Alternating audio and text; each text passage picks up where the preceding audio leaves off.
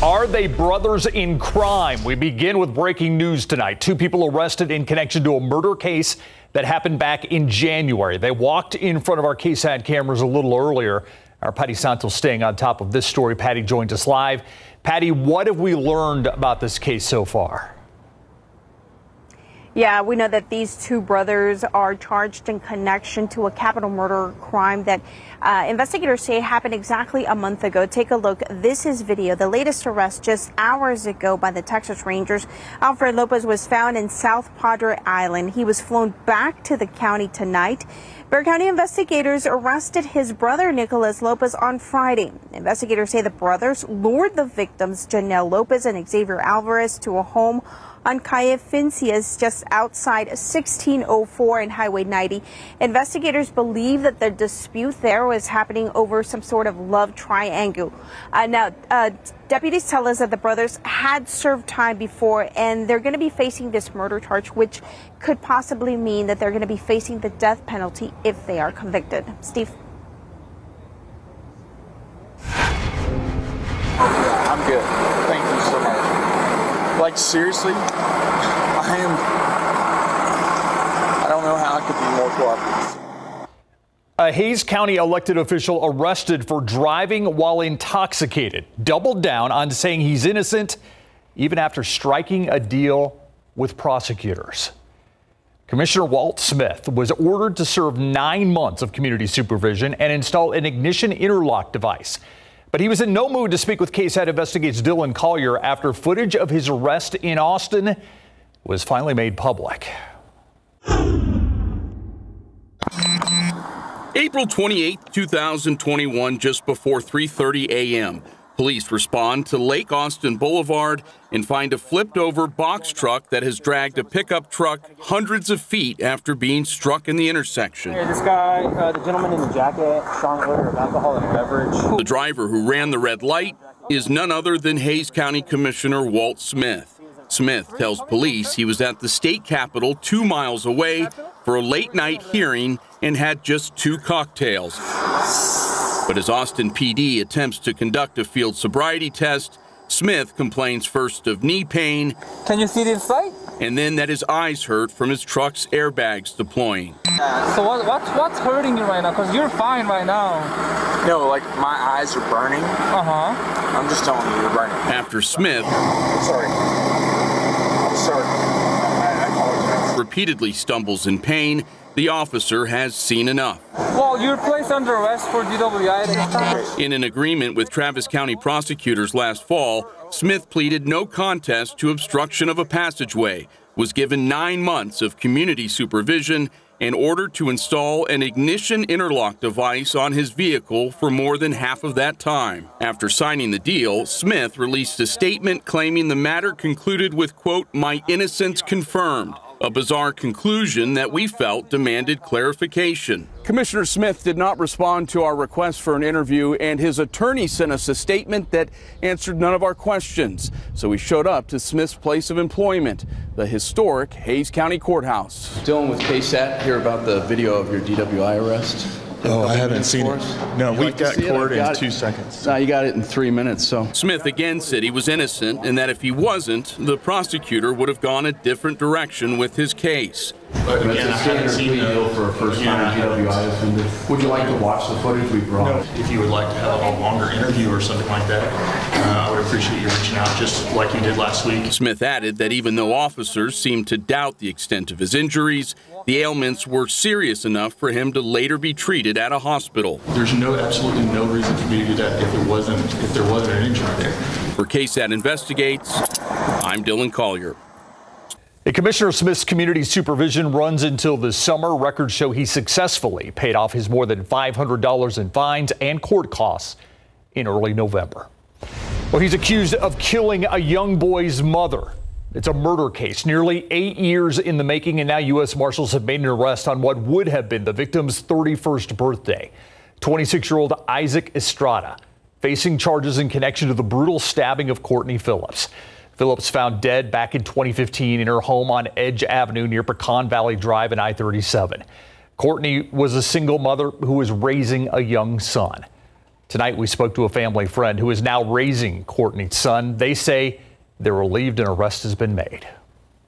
Thanking God, first of all, for answering our prayers, because it's definitely been a constant prayer for the last 8 years for justice, and then just sense of gratitude for the task force that arrested him, and just maybe a sense of peace that he's not out hurting anybody else. I think that the endless possibilities for her and what could have been for her had she not been murdered. What could have been. Bexar County records show Estrada currently facing charges of murder, aggravated robbery, evading arrest. You can read more about this story right now on KSAT.com. All right, take a look at your screen. Police are asking for your help in finding this teenager. It is 19-year-old Cristian Ray Bermudez. He's wanted in connection with the January 16th murder of Gabriel Sanchez and Sana McNeil. Officers say Bermudez is considered armed and dangerous. If you have any information that can lead to him, you're asked to call police or the U.S. Marshal's Office. That number's on your screen right now, 210-687-6996. Nearly a dozen people in jail, millions of dollars seized after a multi-agency drug bust in Kerr County. 11 people arrested in the operation. 4 of them are from San Antonio. The Kerr County Sheriff's Office says they took in more than 27 kilos of cocaine, 56 kilos of methamphetamine, and nearly a pound of marijuana. Sheriff's deputies said the street value around $8 million. Illegal guns, 3 fugitives, 2 undocumented immigrants also found as part of this bust. They were on a trip to the beach with family. Now they're missing. A search underway for 13-year-old twin boys in Galveston. Last seen on a pier, that's according to the Galveston Beach Patrol. Jefferson and Josue Perez were reported missing around 5:30 p.m. yesterday at Pleasure Pier in Galveston.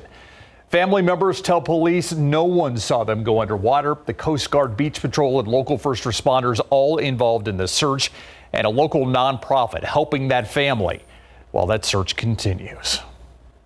Censured but unbothered, Republican Congressman Tony Gonzalez is shrugging off the Texas GOP's decision. Just 2 days after that vote in favor of a censure, Gonzalez and Eagle Pass with other lawmakers today. That's where the Night Team's John Paul Barajas caught up with him. A formal vote of disapproval and cut off from Texas GOP resources. Republican Congressman Tony Gonzalez doesn't seem fazed and says bring it on after being censured Saturday. At the end of the day, I will roll up my sleeves every single day, and anybody who wishes to challenge me, it's a fool's errand. I'll run you to the deep end of the pool every single time and drown you. So I welcome it. The Texas Republican Party voted overwhelmingly 57-5 with 1 abstaining in favor of the censure. The party cited lack of loyalty to Republican principles and priorities. Look, in life, there's people that like you, there's people that don't like you. I served 20 years in the military. I learned a long time ago.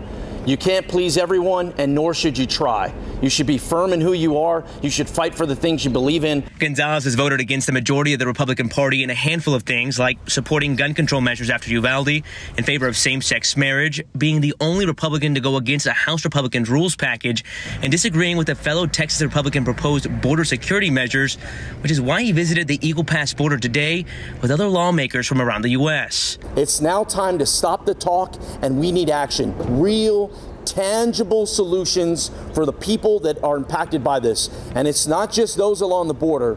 You'll hear from my colleagues. Every state has become a border state. On the list of penalties for that censure, Congressman Gonzalez won't be able to use any state GOP funds for his primary election campaign, and the Republican Party is encouraging him not to run as a Republican. Those penalties will expire on May 28th of next year, the date of the primary runoff. In Eagle Pass, John Paul Barajas, KSAT 12 News. Now for a look at your Nightbeat News Flash. Disturbing details coming out about the 4 Americans who were kidnapped on a trip to Mexico. Mexico President Andrés Manuel López Obrador said on Friday the group went to Matamoros to buy medicine. Some other news outlets reporting one of the 4 was there for plastic surgery, and this may have been a case of mistaken identity. We don't know where the Americans are from, but we do know their van, which had North Carolina license plates, reportedly caught in the crossfire of 2 different armed groups shortly after they entered Mexico. All 4 Americans kidnapped at gunpoint today. Obrador said he expects the situation to be resolved quickly. The FBI San Antonio Division office is helping in this investigation. Also, a $50,000 reward being offered for their safe return. Actions such as this will not be tolerated. When you attack law enforcement officers, when you damage equipment, you are breaking the law. And this was a very violent attack that occurred this evening. Very violent attack. It's under construction. It's a place that will be known as Cop City in Atlanta. And over the weekend, it's where a planned protest turned into a violent display against law enforcement. Video from yesterday's event shows people throwing rocks, setting fires at the police training facility. More than 20 people detained. They are now facing domestic terrorism charges. No police officers were hurt in this. However, construction vehicles were torched. And that's a look at your Nightbeat News Flash. They're being stolen at an alarming rate. Still ahead on the Nightbeat, we're going to show you how an important vehicle software update for Kias and Hyundais can help keep thieves from getting inside the vehicles. It's next on the Nightbeat.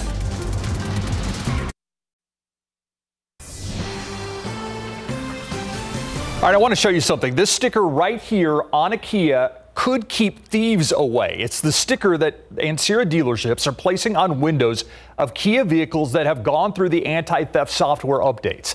The Night Team's Patty Santos tells us how in less than an hour, older model Kia owners could have more peace of mind. A stolen Kia found in this condition. This is the same story being played out for Kia owners across the city. It's a TikTok trend going on right now. In the fall, we started reporting about the online challenge that sparked a rise in thefts of older model Kia and Hyundai cars, made easy to steal due to a faulty ignition switch. Now some good news. So we're doing the update now. Kia and Hyundai software updates are now available for millions of vehicles. So ignition switch off for 10 seconds. Sean Madison, software tech at Ancira Kia, shows us how in less than 15 minutes he's able to update the vehicle's software. So whenever you go to start the car, it reads the key now, and if it doesn't see a key in the vehicle, it won't start the vehicle. Just trying to get it out there. VP General Manager of Ancira Kia, Brian Rodriguez, says the upgrades are available for Kia models older than 2022. This update is a dealer-only specific update, has to be done with a Kia computer. Owners will start getting letters in the mail notifying them about the updates, but they can also just call local dealership to schedule one immediately. It has been successfully updated. This sticker is placed on the side windows, a warning to thieves. Yeah, so it's to let the people know that it actually has a immobilizer system in it now. But Rodriguez reminds drivers no vehicle can be made theft-proof. Whether it's a Kia, whether it's any other make or model, if they want to steal it, they're going to steal it. Yeah. You're not going to stop them. Patty Santos, KSAT 12 News. Trending right now on our website, dozens of pairs of designer shoes among the items that'll be auctioned off later this week at SAPD's asset seizure auction. Air Jordans, Yeezy shoes, Lucchese boots are on that list of around 100 items that'll be available at the auction. We have a full list along with where and when the auction's happening. It's right now on KSAT.com, all that information. All right, let's go to Sky 12 now. Flying over downtown, the Emily Morgan Hotel, right next to the Alamo. Nice shot there from Sky 12 around one of the iconic buildings downtown. And it was, it's still 72 degrees. You're telling me, Adam, in the next few days, that's going to be the high? Yeah, we're going to cool off a little bit. And we'll have a little bit of a yo-yo action with our temperatures in the days ahead. And we'll get to that in a moment. But I do want to get you ready for tomorrow morning. Noticeable humidity out there. That's going to lead to another round of fog and drizzle. And we're going to see that for several more days until that Friday cold front hits, which does give us a storm chance as well. Let's talk about the cold front, where it is right now, what it's going to be doing between now and then, because it will be bringing some rain to some folks. Notice our temperatures. 70s and 60s, low 60s in the hill country, Kerrville, Fredericksburg, 61, 72 San Antonio, still near 80 degrees as you get down into Laredo. You go farther to the north, Lubbock drops to 56, Amarillo 55, and then we got some 20s and 30s up the plains. That's this cold front here that's dropping southward now into North Texas. And this is going to just sit around really for a few days. It's moving in, it's going to stall out and really be the focal point of some showers and thunderstorms to the north of us in North Texas, Oklahoma, and even Arkansas for several more days. It's just going to camp out and kind of wiggle around a little bit for a few days until a new system develops, brings a cold front in that says, all right, let's get moving southward. They do, and then by Friday, we have that move through our neck of the woods, which gives us that slight chance of a few showers and thunderstorms. Looking at it this way, though, when you look at the overall moisture over the next 7 days, snow shown in blue and white here on the screen, green, of course, the rainfall. And across the nation, there's going to be some activity over the next 7 days and some hefty accumulations, especially in the mountains of California again when it comes to snow. But around here, it's really just North Texas and East Texas getting in on the action. We're still missing out. This just isn't our time right now. Hopefully that changes, or we're going to be in a world of hurt as we get into summertime, as we already are in an exceptional drought locally. 30% chance on Friday. That's the best we have right now. We can cross our fingers that we'll raise those chances. Unfortunately, I just don't think it's in the works with this go around. Dew points in the 60s. You feel that humidity and mugginess in the air. It's going to lead to reduced visibility for the morning commute. Here's a look at our futurecast. And notice at times throughout the morning commute, we'll have some visibilities, maybe 1 to 2 miles. It's going to change and kind of ebb and flow throughout the morning commute, but at any given time, you can expect fog to be on the roadways. It's just thicker in some locations opposed to others, and that'll fluctuate through the morning. But by 9:30, 10 a.m., it should lift, visibility will improve, and we'll start to get rid of that morning dampness. But just like what we had earlier today, we're going to have another round of it tomorrow, Wednesday, and Thursday. Here's the KSAT 12-hour forecast. 64 at 7 a.m. with that fog and drizzle. By 11 o'clock, really just low clouds at 69 degrees. And then into the afternoon, we get some sunshine again in 83. And of course, these high temperatures are very sunshine dependent. Say, for example, the fog clears out a little earlier than expected. Well, then we'd probably be a little bit warmer. But bottom line, be in the 80s with some noticeable humidity. South side of town, Stinson about 85, New Braunfels 84. Castroville 86, and Hondo a high of 85. Low to mid 80s Wednesday as well, Thursday, but then we get into Friday, that cold front hits, and we'll drop down into the 70s for our high temperatures, probably closer to 72 with that 30% chance of storms. Saturday looking pretty good, still in the 70s at that point. Warm up briefly till another weak cold front pays us a visit on Monday, and really just a mixture of 70s and 80s for the next 7 days, and spring-like conditions. You see the bluebonnets popping around, and here's a good shot from the southwest side of town. Is that time of year? It is. All right, thank you, Adam. All right, their colors are black and gold. Their theme for the state tournament, gold-blooded. Gold-blooded. Talking about Lytle. Yeah, absolutely. And, you know, when we're talking about Lytle, so the boys team that just advanced to state, they felt like they were the first team in Lytle's boys high school basketball history to advance the state. Well, actually, they're the second team following the 1924 squad that advanced. And the way they found out, it's a pretty cool story. And in women's college basketball, Trinity is in the third round of the D3 tournament once again, coming up.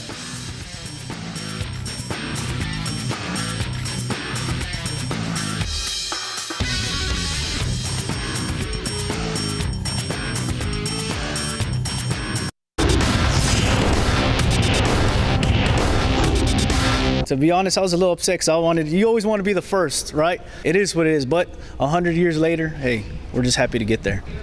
Being the second Lytle boys basketball team to advance the state is still pretty darn cool in big board sports. The Lytle Pirates are having a wonderful season on the basketball court, and this week the boys are getting ready to face Childress in the UIL Class 3A state semifinals. After winning the regional finals Saturday, it was believed that Lytle was advancing to state for the very first time. But hold on, back in 1924, the Lytle boys basketball team earned a trip to state, and here's the picture to prove it. On the left, it reads 1924 basketball team went to state, with the names of the players next to a picture of them in their jerseys. At the bottom right, it reads at the train station waiting to go to state, along with another pic of the guys wearing suit and ties. So after sending in the required playoff paperwork, it was the UIL that told Lytle about that 1924 squad.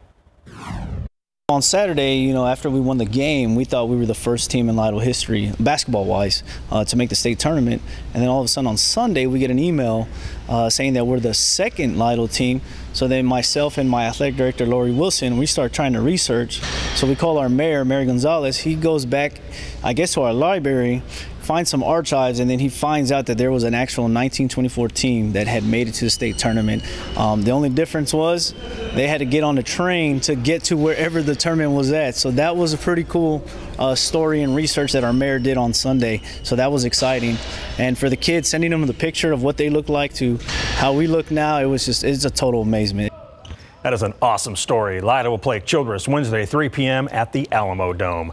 Turning to women's college basketball, the Trinity Tigers are getting ready for the third round of the NCAA Division III playoffs. The Tigers hosted and won the San Antonio Regional last weekend, beating UT Dallas 79-62 and then defeating Hardin-Simmons 88-69 in the second round.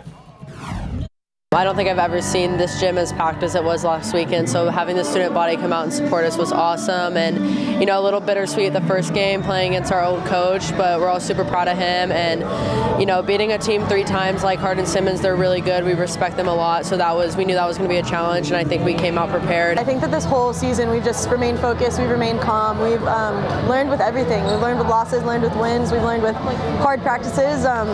Any type of problems or adversity we've kind of dealt with, and we've come together. We've gotten really close over all of it. I think we're all just focused on the next game. That's all we're thinking about. We have Tufts next. We feel confident. We just got to work on ourselves. I think every game so far this season, we've just been focused on ourselves, and that's what we'll do for the next one. Trinity will head to Medford, Massachusetts to face Tufts University in round 3 Friday, 6:30 p.m. local time on the Jumbo's home floor. Winners of a season-high 4 in a row, the UTSA Roadrunners feel like they're peaking at just the right time heading into the Conference USA Championships this week. The ladies started off the season slowly but finally caught fire at the end, winning 6 of their last 8 games. Junior Jordan Jenkins, who transferred here from USC, has been a big part of the turnaround, and the Roadrunners community has taken notice.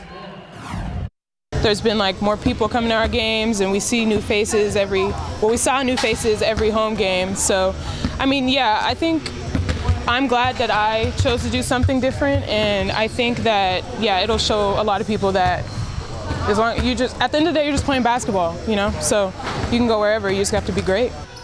6-seeded Roadrunners open with number 11 Florida Atlantic Wednesday, 2 p.m. at the Star in Frisco. The Dallas Cowboys told the player, "Tag, you're it," after the break. As expected, the Dallas Cowboys have placed a franchise tag on running back Tony Pollard. They're doing so because both sides haven't been able to agree to a long-term deal, and they don't want to lose their 25-year-old back to free agency. If Pollard plays on the 1-year tag, he'll make $10.1 million next season. His rookie contract paid him nearly $3.2 million for 4 years. UTSA football kicked off spring camp today, and they did so 14 years to the day that Larry Coker was introduced as the first head football coach in program history. I mean, that's pretty cool. Current head coach Jeff Traylor has an influx of new players and needs a little help while learning all the new guys. That's one of the reasons I have that clipboard out there. If you always go to my very back page, I have the roster of every player and every name just to get, you know, brushed up every day. So yeah, that's always, and then we take all of our single-digit guys off. So that's the first time I've seen them in their old high school numbers or whatever it might be again. So yeah, today's always, no matter how much you prepare and how many years you do this, there's always still that first time.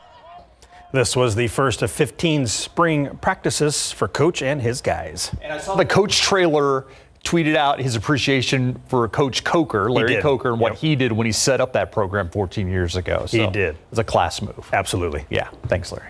We'll be right back. All right, this is not your typical roadkill. Check this out. It is a 14-foot-long python.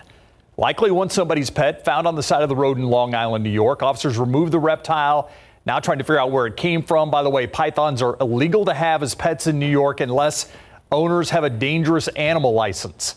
They can actually get up to 20 feet long, too. Long Island, how does that survive the winter? It had to be inside. Yeah, I see. All right, so fog and drizzle in the morning tomorrow. We're going to have that every morning through Thursday. Spring-like all the way through Thursday as well. Can you imagine if you saw that in the road? I'd run right over it, yeah, sorry. Exactly. See you tomorrow.